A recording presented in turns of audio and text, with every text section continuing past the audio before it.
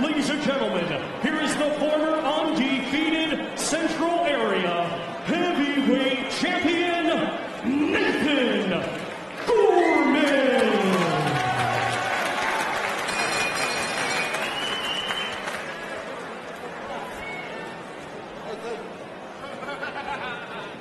Okay, boys, in the cold bay, one step back. Don't punch the back of the head. Protect yourselves at all times. Touch gloves. Good luck, lads. Nathan Gorman, undefeated fighter from Cheshire. Massively the bigger man. Slightly shorter, but weighing over 18 stones. Morgan Dessaux, 14 stone 9. And all the talk is about Gorman potentially fighting Daniel Dubois somewhere in the future, and it looks as though this could go quickly. Dessaux, early signs that he was struggling to keep his man away. Well, what Gorman has is good variety in his work. He might not have the same one-punch power as maybe a Dubois right now, but his variety in his work is very good. He's quite athletic. He doesn't really box like a heavyweight. He boxes more like a lighterweight, like a middleweight. He's fast hands, fast feet. And Dessaux here with a little bit of a loose guard, which I think that right hand of Gorman might exploit any time now. He's rather hang his chin out, didn't he? Decent right hand though from Dessaux. Gorman just trying to walk him down. Works with Ricky Hatton, of course. He was there in the corner as he was being introduced.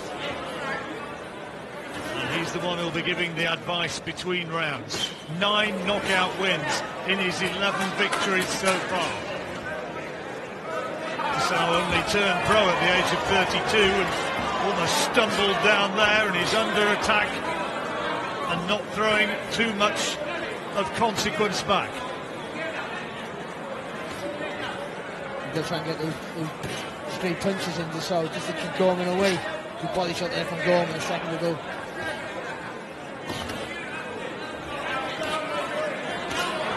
Just trying to dig the shots in, Gorman. If he relaxes a little bit more, just let those combinations flow. I think that's where his strength is at.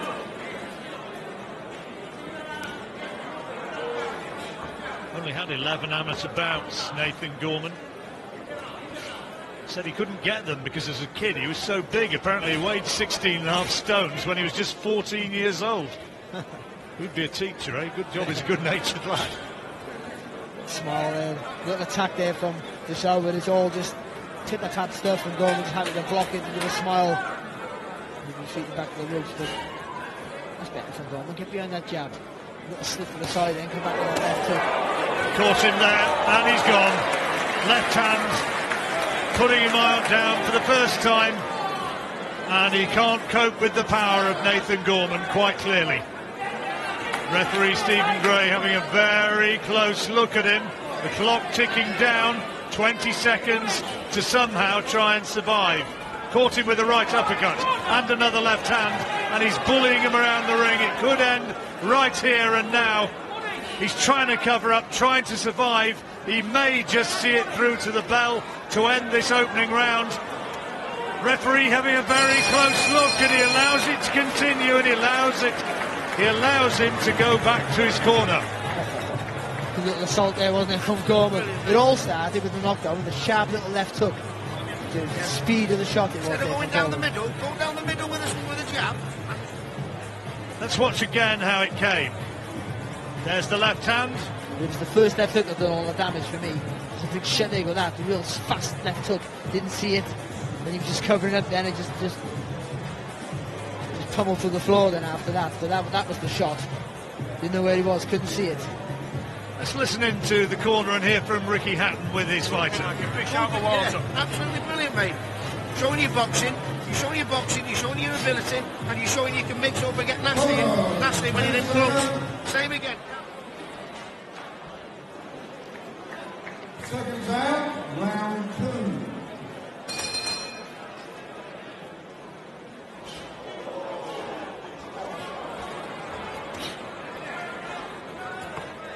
He's come out swinging again, Morgan Dessaux. Oh, caught by another left hand from Gorman. you've got to give Dessaux his credit. He's having a little pop, isn't he? Well, he's giving it a go, but he's going to go again, surely. Gorman leaning onto him, heavy-handed. He says that Ricky Hatton's a perfectionist. Well, he said that he was delighted with what he'd done so far, and he's looking to end this fight, for me, right here, right now, here in this second round. Referee looking very closely. He wants to see something coming back, and nothing too much is. Bravely tries to swing Dessaux. With a decent left hook there, Dessaux, to be fair, but I don't think there's much weight, much purchase behind the punches from Dessaux. Oh, caught again by a left hook. Referee looking to step in there, wasn't he? There's plenty of people who will scream mismatch, and he stops it. Plenty of people will scream mismatch, mismatch, but it really is difficult to find fighters for these young pros, heavy-handed young people like Nathan Gorman, just 21 years old, like Daniel Dubois, a year younger. To be fair, Dessaux, he had a little bit of pop, he just had the strength. Good performance, and we'll hear the official confirmation in just a moment or two. Bet boost from William Hill lets you enhance the odds that matter. Easy victory for Nathan Gorman, didn't really have to take anything, and when the end came, the referee did absolutely the right thing. Yeah, he did. He wasn't firing back. I think in the first round he fired back enough just to see him to the final bell, to the bell at the end of the round, but that was that second when he came out. He had a little pop, he took that sharp left hook again, and then the onslaught there was just too much for him. And I think he could have gone down and all the rest of it. We would have seen a more conclusive finish. But I think Steve Gray did the right thing, called it off. Listen, it is what it is. They're building these fighters up. It was always going to be an easy fight, relatively easy fight for Gorman. Listen, he gets out, he gets another win, and he's still a 21-year-old young man for this weight division. And it's all about learning your trade and doing what you do in the gym, transferring that to the fight night, which I think he's doing. Didn't really prove a lot, except that Nathan Gorman can hit very hard. Two fighters are in the middle now, and here's Thomas once more with the microphone to tell us exactly when the end came.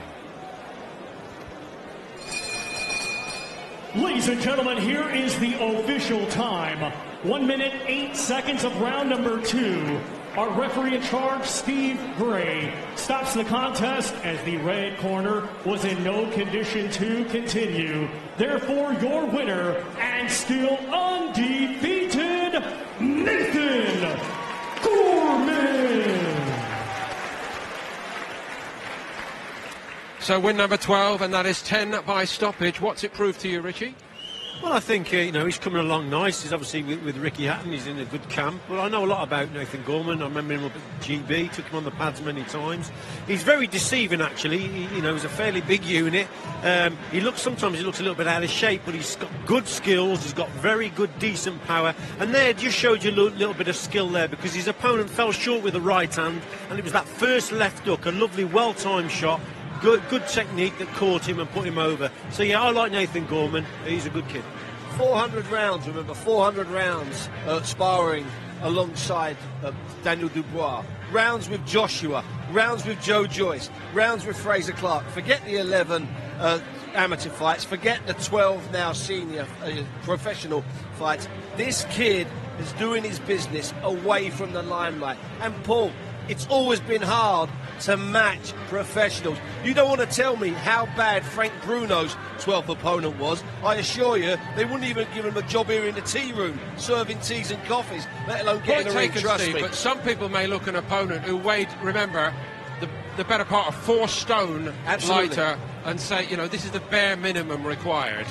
No more than that. He's the third opponent we've had in the last 10 days on our sheets that we've been getting sent, and I've been speaking to various people inside Frank Warren's office. These guys want too much money for coming in. They're a victim of their own success and profile. You go online, you see BT little highlight clips, you see Box Nation highlight clips of these guys bashing people up, and that makes the agent throw a couple of extra quid on. At least this kid looked okay. He could, and he was game. He did try. And conversely, 18 stone for Gorman, Richie. Is that right? Is that logical? Like I said, Paul, he's deceiving. He's a big fella. He could probably lose a stone and a half easily. But at the same time, Paul, he's got good power. He's got decent technique. Yeah, I like him. He's a prospect. He obviously needs tougher tests, and that's the problem that they've got. But let's see what he does.